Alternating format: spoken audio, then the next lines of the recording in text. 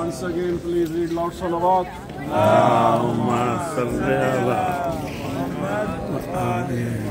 The town you are, this town's name is Musayyib.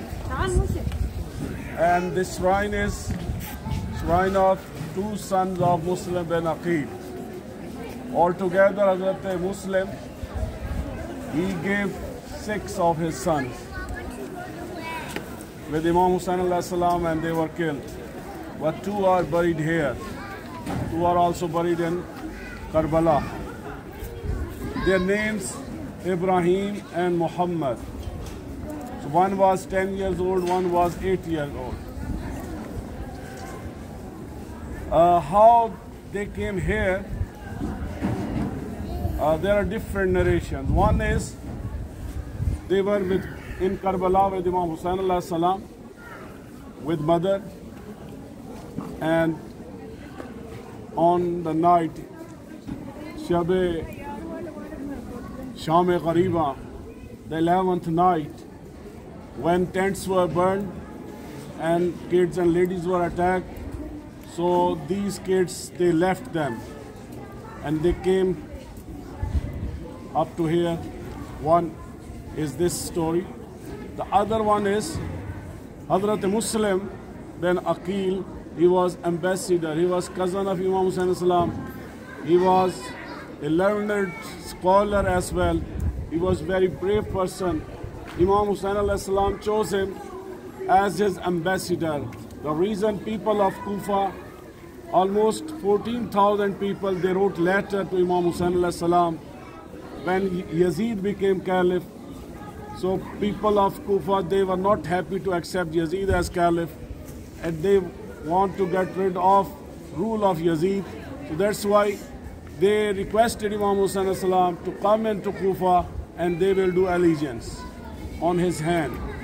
So Imam Hussain salam left Medina, and few months he stayed in Makkah. While Imam Hussain salam was staying in Makkah, he sent Hazrat Muslim bin Aqeels in Kufa.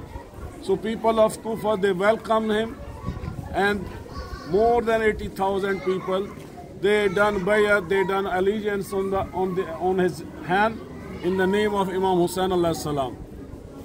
But as the conditions changed and the people of Kufa who were linked with Yazid government, so they wrote him and they asked appoint another governor. Then Yazid appointed Ubaidullah ibn Ziyad as governor of Kufa.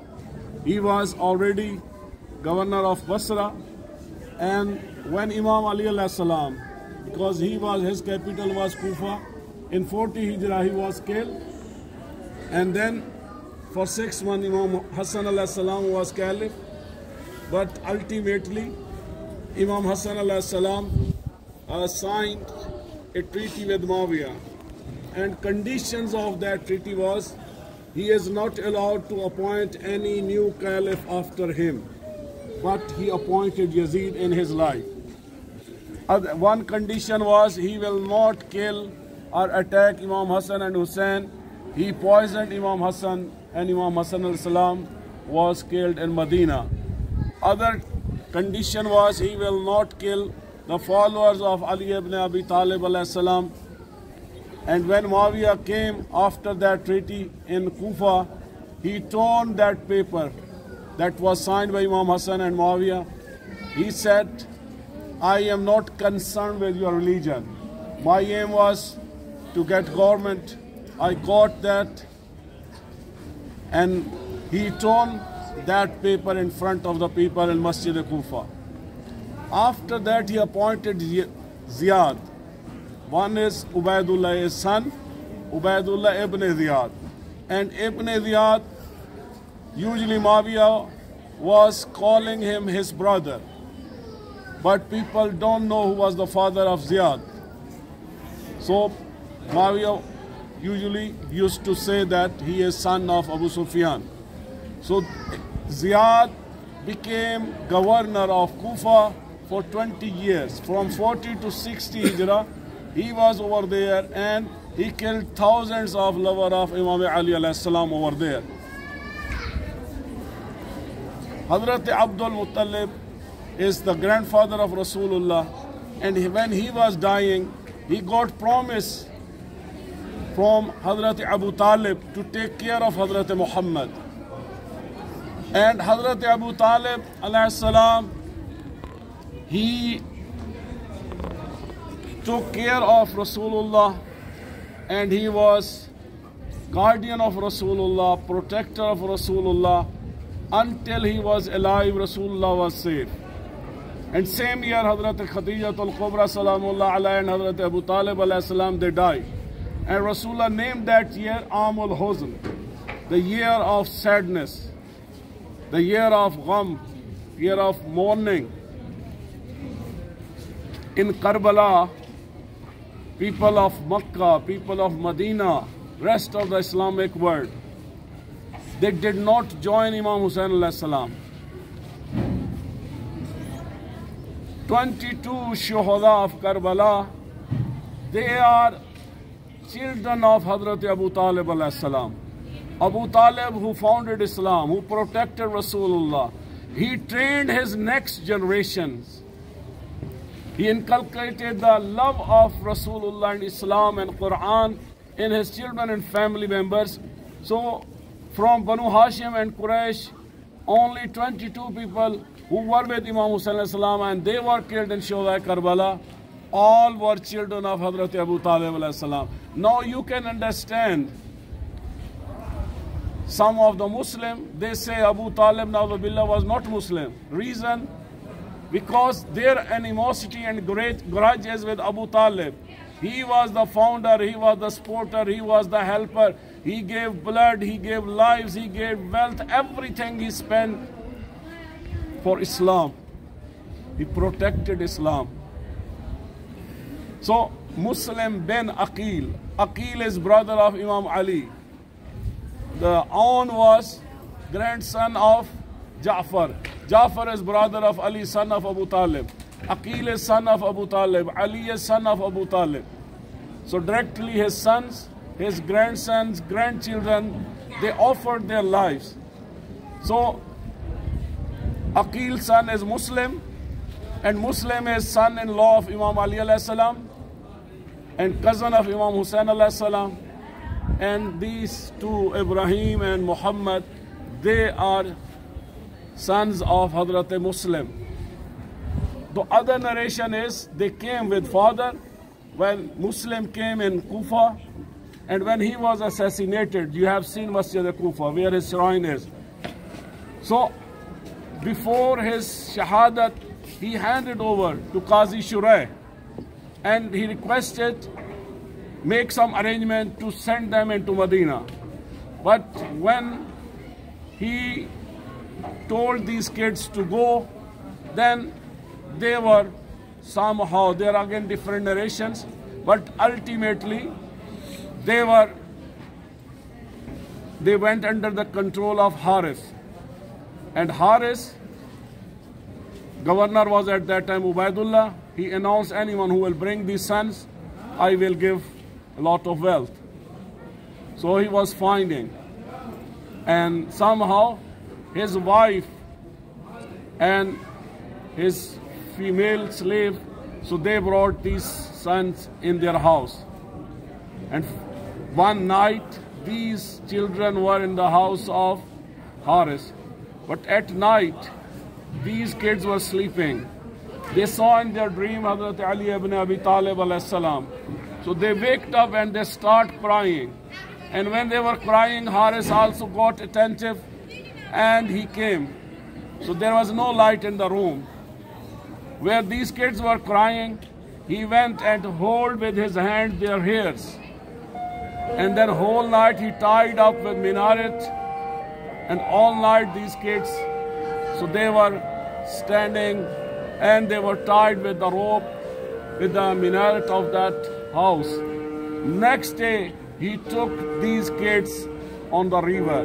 You have passed this river, just half a mile away, that river Euphrates that is there. On the bank of river, He asked, I am going to kill you. Do you have any wish? They said, if possible, free us so that we should be able to join our uncle Imam Hussain alayhi salam. He said, it's impossible, I can't. Then they said, okay, Ubaidullah has announced, so take us to Ubaidullah ibn Ziyad. He said, no, I can't. Then they said, okay, if you're going to kill us, let us pray namaz. So both, they got ready. You know their age. One is 8-year-old, other is 10 years old. These kids, they were not in their town. They were not with their family. They knew they are going to die. But they taught us worshipping to Allah subhanahu wa ta'ala is important. They know they are going to die, but still they want to do sajda to Allah subhanahu wa ta'ala. And Haris accepted this request. Both of them, they offered the prayer. And after that, both were ready. He said, who is ready to go first so that I should slaughter him? So young was saying, slaughter me first. The elder was saying, slaughter me first. And then he cut the neck of youngest one. And he put the dead body into the water and he kept head with himself. But that dead body did not move with the direction and movement of water. When he cut the neck of other and put the dead body into the water, then both dead bodies moved together and the head of both. When he took to the Ubaidullah ibn Ziyad, he saw the faces of these beautiful kids. Their hairs were broken, full of dust. Their cheeks were red and blood was flowing. He asked Haris, why their hairs are broken? He said, they were requesting, they were begging to me, do not pull us on the ground. Do not take us to slaughter us. But I was not listening. He said, why their cheeks are red? He said, when they were begging, I was slapping them. He said, why did you kill? He said, I was worried if I took alive to you, so lover of Ahlul Bayt alayhi salam, they could come and they could take these boys from me, and in this way, in that way, I would be able to be deprived of that prize money. So this is mazlumiyat, an oppression done by different people throughout the history, but these kids are alive today. People around the globe, they are coming and visiting and saluting them. But those who have killed, they are in hellfire. Nobody knows where their graves are. And everybody is cursing. So this is lesson for us, how to follow the path of Abu Talib alayhi salam, the path of Imam Hussain alayhi salam. And these are role models for our teenagers, how to obey the Imam of the time and the teachings of Islam and worshipping Allah subhanahu wa ta'ala.